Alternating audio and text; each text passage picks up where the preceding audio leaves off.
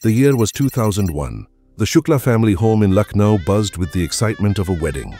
Shubhanshu's older sister, Shuchi, was getting married, and the family was absorbed in the celebrations. But as the evening progressed, the 16-year-old Shubhanshu disappeared without a word. Hours passed. His family, especially his father, grew increasingly upset and anxious. Where was their son during one of the most important events in his sister's life? Around 11 p.m., he finally reappeared, riding his bicycle through the night looking visibly exhausted.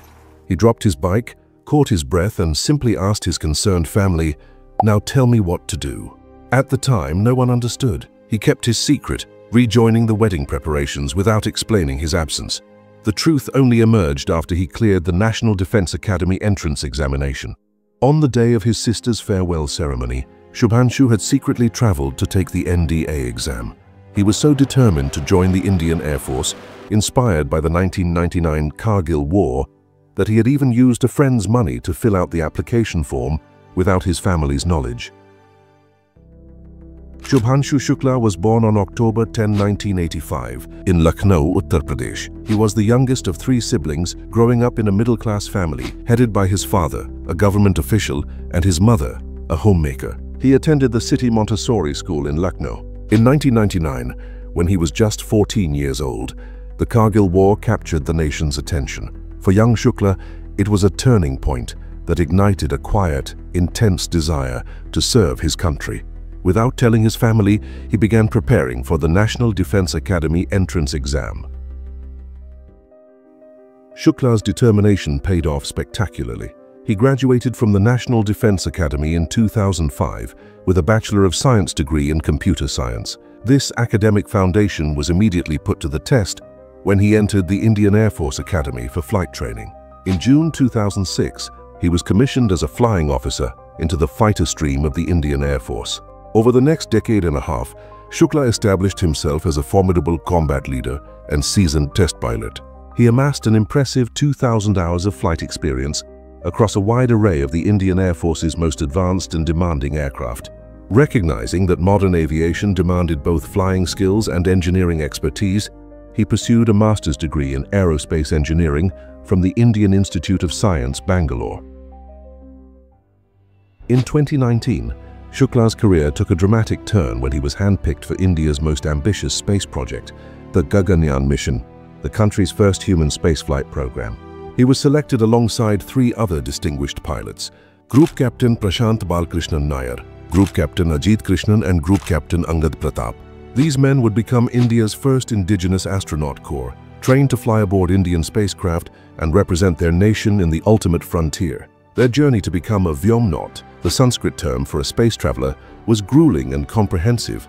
These 4 pilots would travel to Russia for training at the legendary Yuri Gagarin Cosmonaut Training Center in Star City near Moscow, the same facility that had trained Yuri Gagarin, the first human in space, and later prepared Rakesh Sharma, India's first cosmonaut, for his 1984 mission, would now shape India's next generation of space explorers. From 2020 to 2021, he and his fellow candidates underwent basic training, learning the fundamentals of spaceflight, from spacecraft operations to survival skills in extreme environments. They endured rigorous simulations, grueling centrifuge runs to prepare for extreme G-forces, and complex survival exercises. Gaganyaan program represented the culmination of decades of technological development and growing national ambition. Indian engineers were developing a 3-person spacecraft capable of orbiting Earth for 3 days, complete with life support systems, navigation computers, and emergency escape mechanisms. The GSLV Mark III rocket, India's most powerful launch vehicle, would carry these astronauts to space. February 27, 2024, brought national recognition. Prime Minister Narendra Modi personally awarded astronaut wings to all 4 candidates, officially recognizing them as India's astronaut corps. But fate had different plans for Shukla. While his 3 colleagues continued preparing for the eventual Gaganyaan launch, international opportunity knocked. Axiom Space, a private American company conducting commercial missions to the International Space Station, needed an experienced astronaut with specific qualifications for their 4th mission. Shukla's unique combination of skills, military test pilot experience, Russian space training, and ISRO astronaut certification made him an ideal candidate.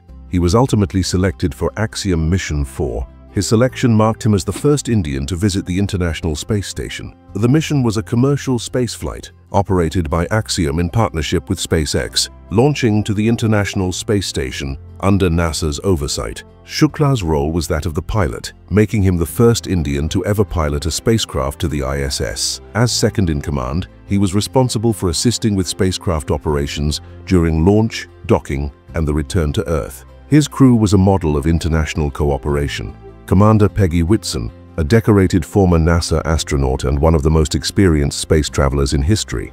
Mission Specialist Sławosz Uznański of Poland, representing the European Space Agency, and Tibor Kapu representing the Hungarian Space Office. The 2-week stay on the International Space Station is anything but a vacation. The crew had a packed schedule carrying out around 60 experiments, more than any Axiom space mission before, with input from 31 countries. 7 of those experiments came from Indian research institutions. The experiments ranged from muscle regeneration studies that could benefit medical treatments on Earth to plant growth investigations that might support future Mars missions. Indian experiments included research on microalgae cultivation and the effects of microgravity on living organisms, studies that might lead to breakthroughs in medicine and farming.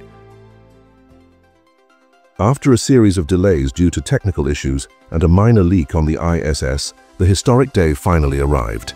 On June 25, 2025, a SpaceX Falcon 9 rocket lifted off from the historic Launch Complex 39A at NASA's Kennedy Space Center in Florida. Atop the rocket was the Crew Dragon spacecraft, which the crew had named Grace, the 5th and final Crew Dragon to be built. In the viewing area, Shubhanshu's wife Gamna, a dentist whom he had known since they were classmates in primary school, watched with a mixture of pride and nervousness. She described him as the bravest person she knows, a quiet, disciplined man with unwavering focus. Just before the launch, she asked him, "How's the Josh?" a famous line from an Indian film. His reply was characteristically simple, "Hi."